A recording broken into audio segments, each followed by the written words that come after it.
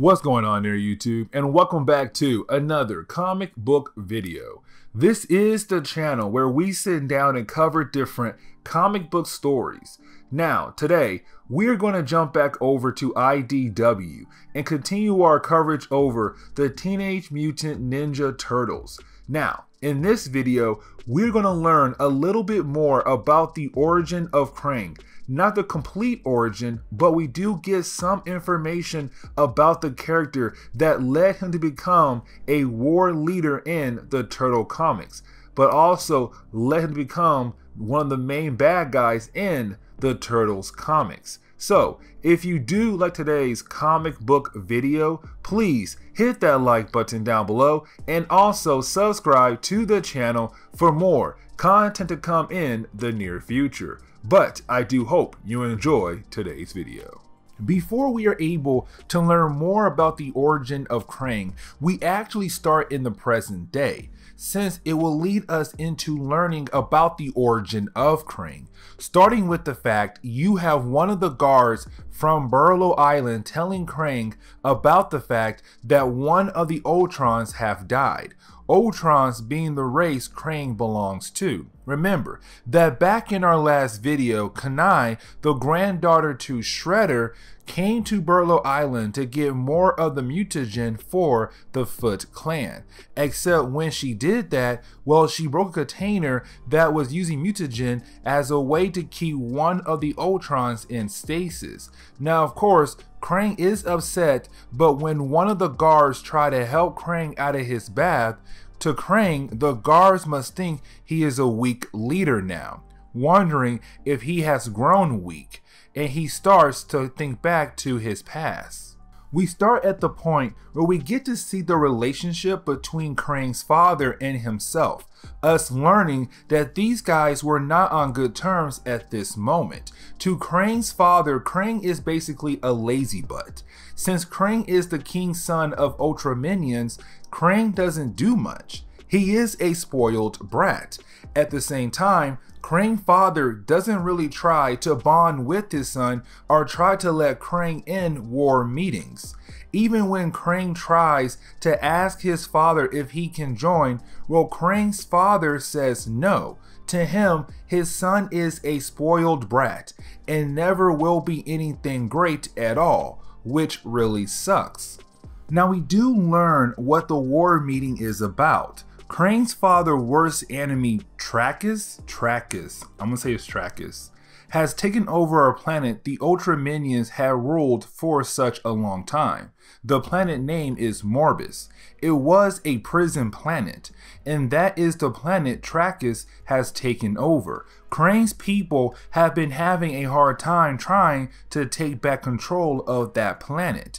Now, Krang thought he was just good enough to take a small army of Ultra Minions with him and he will get the planet back for his father. Except, of course, when he gets there, he falls into multiple traps, to the point that the army he brought with him has been killed off completely.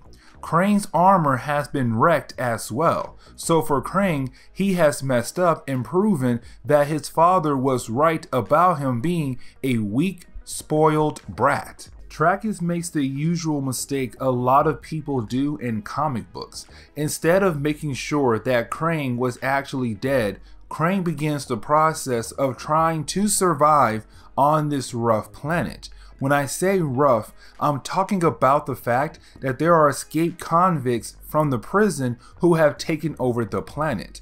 I'm talking about the fact that this planet's environment is rough. The animals here are so dangerous as well. So for Krang, who is just this small little creature, could be killed easily. Except the motivation Krang had to prove his dad wrong, to actually make his dad happy, but to also get revenge for being embarrassed by Trachis, kept him moving forward to survive. So of course, once Krang was able to take down a few animals, think of a plan on how he was going to take down Trachis. He goes to confront Trachis, and you had Trachis act surprised when he saw Krang. To me, he shouldn't have, because he never saw a dead body of Krang. But you have Krang using one of the animals that he had tamed to blind Trachis with some form of poison that came from the animal. With that happening, it made it perfect for Krang to take down Trachis with ease. He actually kills Trachis off, which sucks for this new character that was introduced to us in this book. Of course, this leads into the moment you have Krang find out that the prisoners began to respect him. With Krang killing off their leader, that makes him the one in charge of the planet now. To him, that is great, because that led into him taking these two guys and going around taking over the planet. The ones who like him, of course, joined. The ones who did not, well, they of course were killed off. Once he has taken over the planet, his father comes to greet him, and we see that this was the moment Krang's father had finally respected his son for the first time ever. For Krang, it was an amazing moment for him. To close on this book, we jump back to the present day, where Krang does kill off the guard who told him about the death of the Ultra Minion.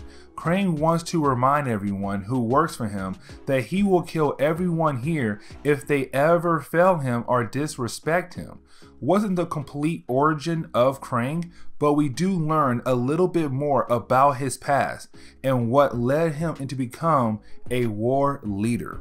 And this is where we are going to end today's video. So please hit that like button down below and also subscribe to the channel for more content to come in the near future. Also, any suggestions on books I should read? Well, please let me know in the comments below, because you never know, your suggestion could be a future video down the road. But I do hope you enjoy today's video.